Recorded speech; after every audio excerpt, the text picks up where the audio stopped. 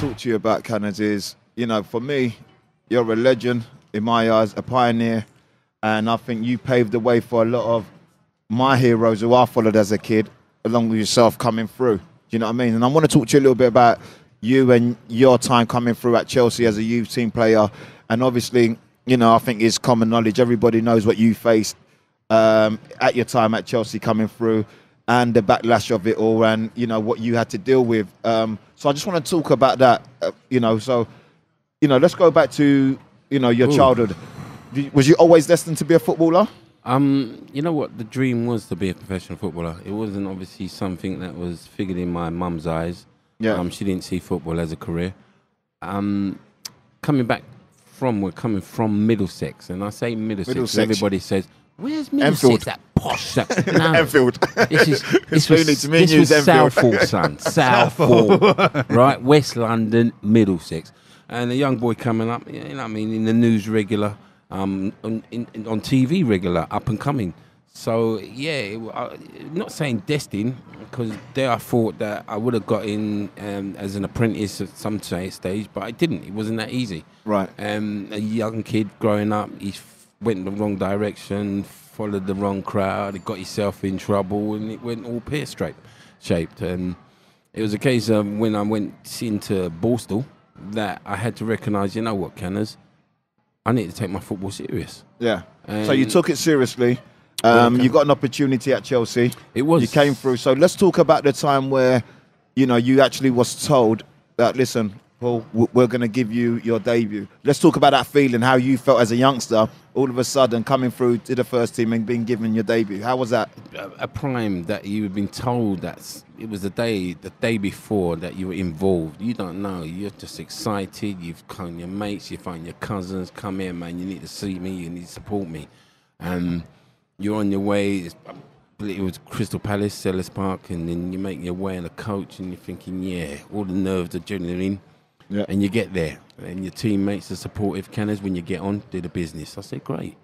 You get on now, because I'm a young boy. I'm saying I've never been. How old was you when you made your debut? 20, 21, 22. Okay. Still there. So it was a case of like watching the first half, which was 0-0. Was you nervous? Of course I'm nervous, but I was watching the right back and I thought, he's slow, man. Mate, everyone was slow to you in those days. He's lively, isn't he? He was quick, by the way. You know what? He said, get me on it. What's wrong with this guy? You know what I mean? It's still 0-0. So yeah. I'm second half, I'm expecting change, and I'm thinking, yeah, man, I know I've got to get on it. It's one of those, you got to imagine and realise this back in the day. Yeah. It's 11 players and 1 sub. Remember that? Yeah, Not 5 players, like today, then you can use 3 sub, 1 sub. So you got to be brought on at the right time for any time. Yeah. So it was a case of, I'm looking at the manager, and trust me, I can see it now. I was winding up the manager, John Neal, thinking, it's coming at 73 minutes. It's coming at 80. Get me on. I'm making a hell of a noise, letting the man know I'm still here. But he's got me on warmed up about, it might be 83rd minute. And I thought, yeah, this is it. I'm going to warm up. And obviously they were taking off their favourite player, Chelsea's favourite, Clive Walker. And I'm thinking, bloody what a left foot. A brilliant left foot, don't get me wrong. And I'm thinking, oh my God, you don't put no more pressure. Don't worry, Canners. Yeah. But it was a warm-up, and that was the opening for me, because it was like, I started with my back against the crowd, and I heard this racism saying, and I'm thinking, boy.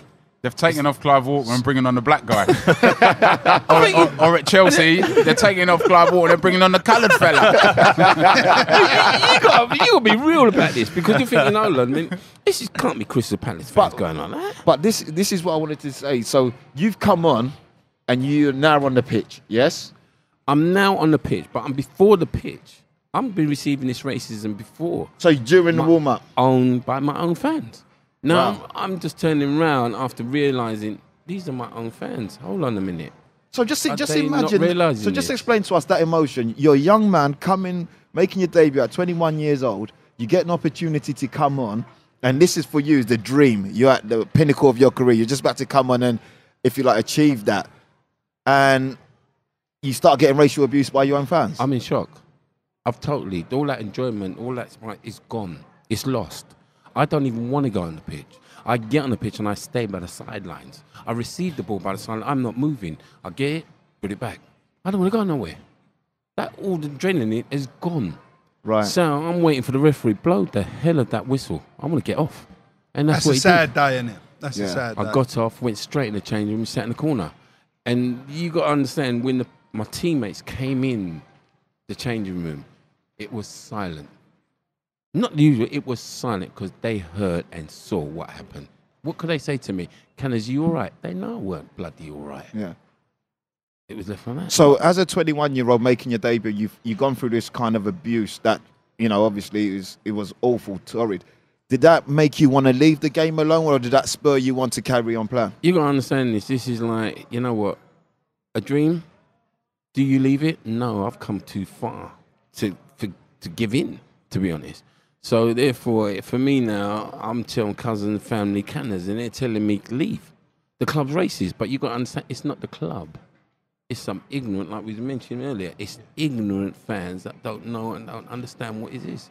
So for me, now I've had to play twice as better as my own teammates to be received, to be supported, and that's what I had to do every time I come on. Yeah. That's what I felt. And for me, it was difficult. It was like the first 5 minutes. You know how it is, Rob. In the first 5 minutes, you settled down when that ball came to you and you settled. You knew, yeah, your game's on. Yeah. If it didn't, from your first touch. Damn. Listen, I'm in trouble. I wasn't a pro, but I know about that too. Can you please explain that to Rob?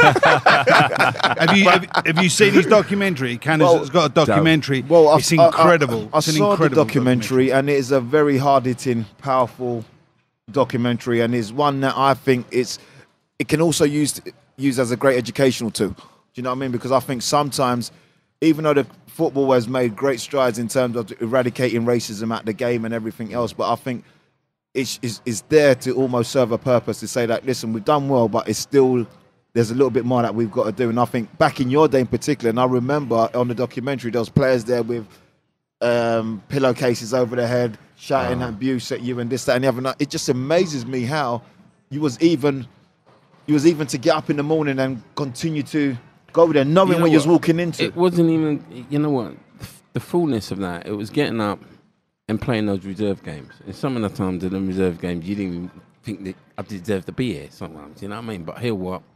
Continuity. So where did that strength come from then? Where did that strength... I've got to say this honestly. Yeah. The strength, my mum.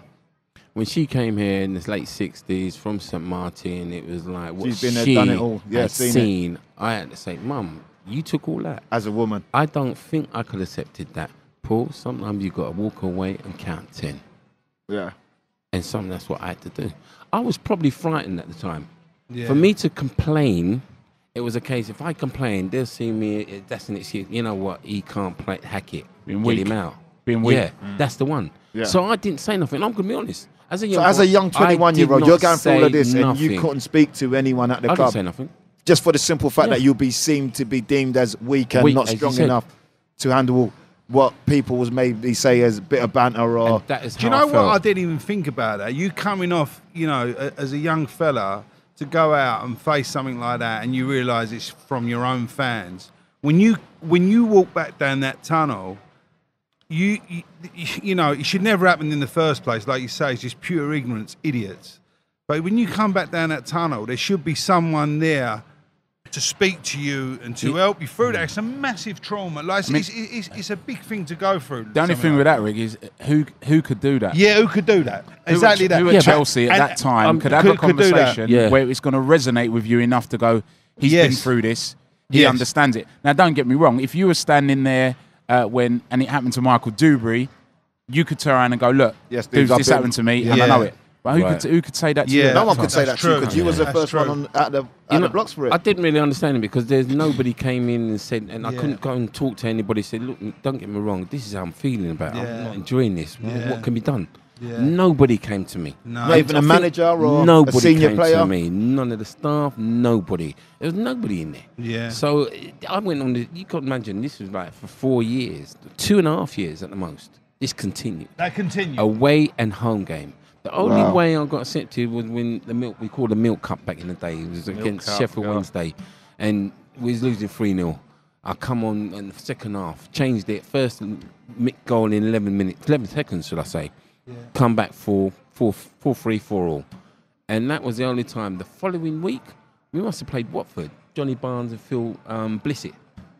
Luther Blissett. And I must have tackled Luther.